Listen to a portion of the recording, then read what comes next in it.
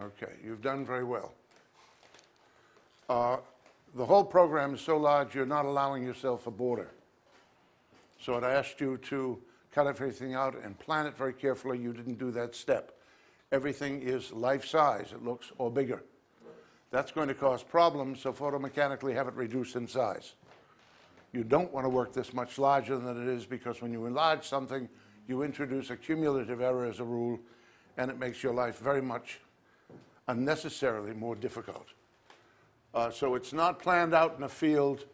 They're not related to each other in a way that I'd requested, but nonetheless, they're reasonably well done until I look more closely. And then I see you've got a circle drawn, but it doesn't influence the sides at all.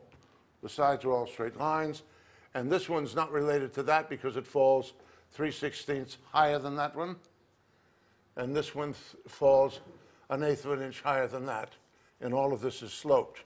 So you might invest in a T-square triangle and drawing board. But you're having difficulty with the gesture. So let me review the gesture again.